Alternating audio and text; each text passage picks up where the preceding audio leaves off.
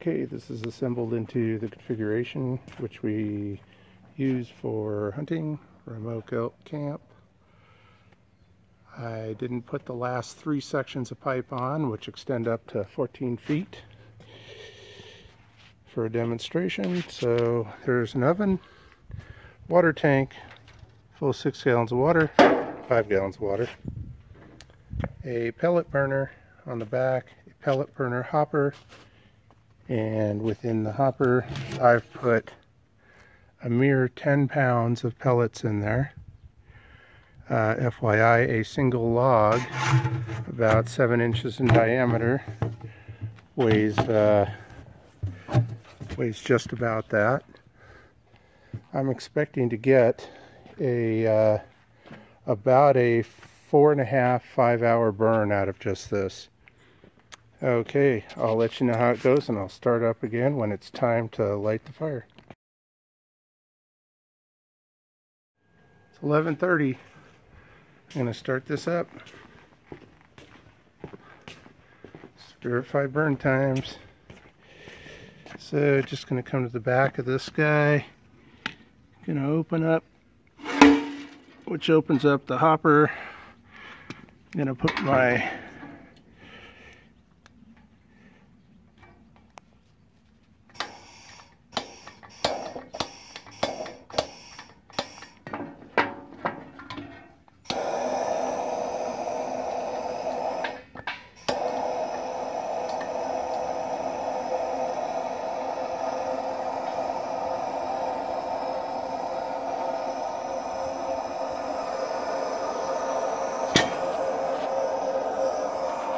let that go for a minute.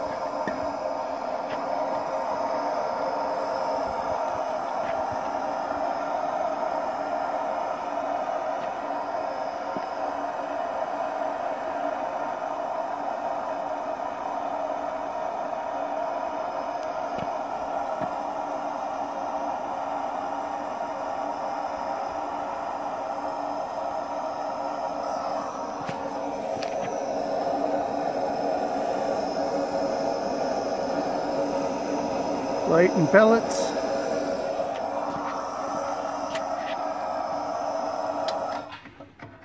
That's good. Pellets are lit and glowing in there. And we're going to go check some temperatures right now to see what temperature the stove is at. It's been about a half hour. Everything's at temperature. The chute's set on full, so it's giving me full heat on this guy right now.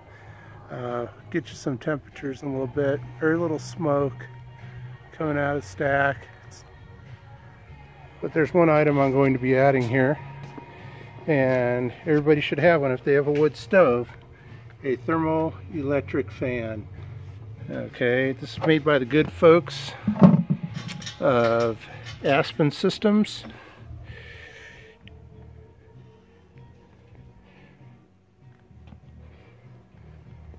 And all you do is put it on top of your stove top there. Get some heat to it.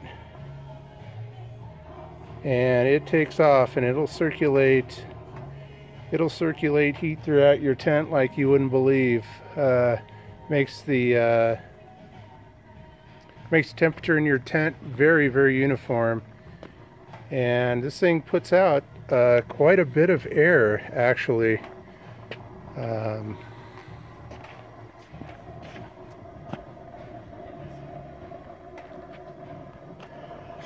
Give you a shot of the interior of the pellet burner.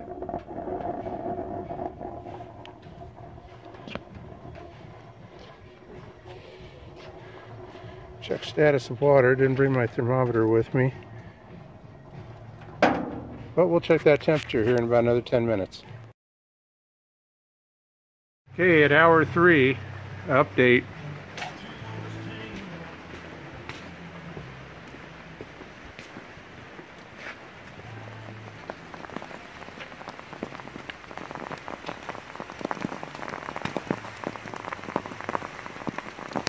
on 75 degrees there. Water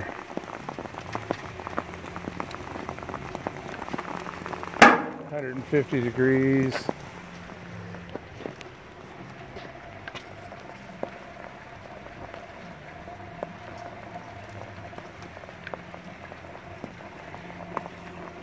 Could be pretty hot in there. I don't want to get the pellets wet because it is raining.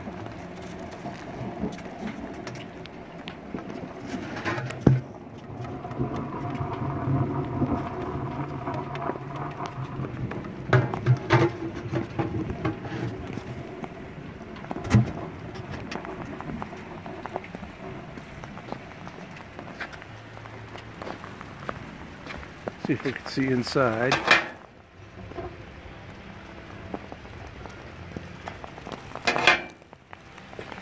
Looking good.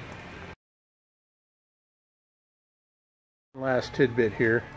After you run out of pellets or you decide you want to switch from pellets to wood, all you do is you take this lever here, you push it forward. That shuts off the pellet feeder, and now I'm burning regular wood in there.